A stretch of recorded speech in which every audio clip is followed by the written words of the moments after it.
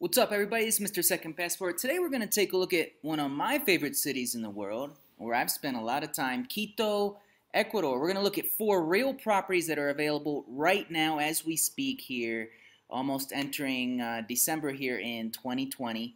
And just to get a kind of feel of what it's like and what's available at what price here in Quito, in case you're interested. Now, Quito is kind of separated into different areas. Like you take a look here at the south, the sur, and the old town of Quito. They're nice to visit, but they're really quite ghetto, to live. And they're kind of far away. It's kind of like a big banana, Quito.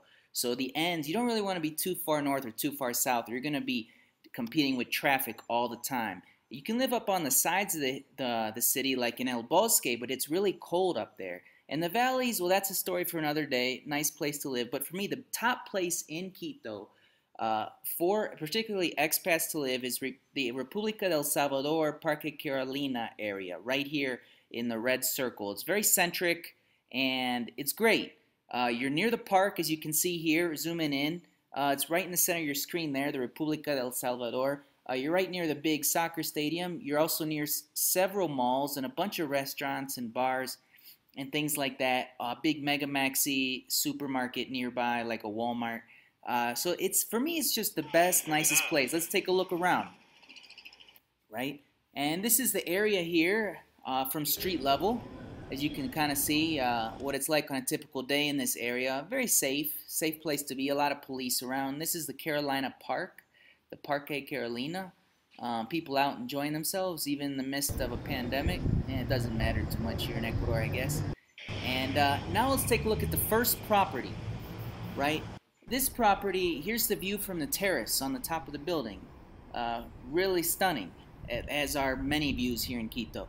$450 a month, 2-bedroom, 1.5 bath, meaning, right, it has a social bathroom, not a full bath. There's the number of the realtor there if you'd like. This property. Here's a look at the social area and the kitchen. A lot of light. The extra bath, the half bath, the bedroom here as well. A lot of light. New construction. You got the tube shower curtain. Not a big fan the bent tube, but that's kind of what they do here in Ecuador.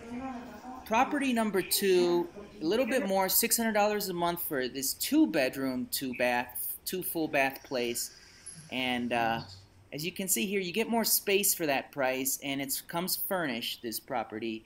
And you got a wraparound kitchen with an island, which I like. Up and down closets, the microwave on top of the 20-year-old refrigerator. I like it. Optimized space. As well, a lot of light. You're up high enough in a building with an elevator. You don't have those ghetto bars on the windows. Relatively not so new, but well-kept construction. Recently renovated, it seems. Good closets in the bedrooms. I like it. Bathtub, which is kind of rare in Ecuador.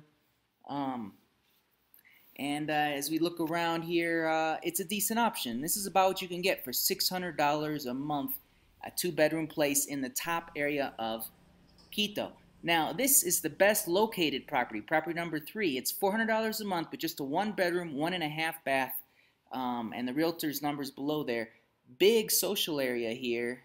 Wraparound kitchen with an island, fully furnished, lots of closet space. I like that. And as we enter the master bedroom, very spacious bedroom, kind of a quandary because it's a small bed, but that's pretty typical in Ecuador. You can always get another bed if you need to. A big walk-in closet, which I know a lot of people like, and newer construction for sure. And so for $400 right on the mall, you can't complain.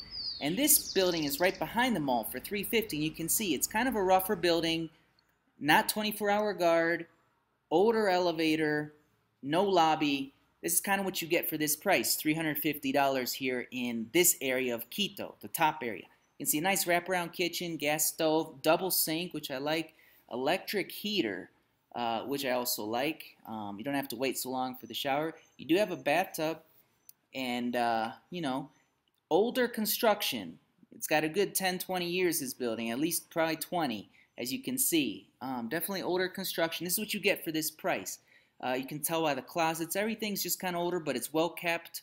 Like I said, no 24-hour guard, but this is kind of what you can expect here in this top area of Quito for this price, $350 a month. Can't complain. There's the area there. It comes furnished right down to linens, he said.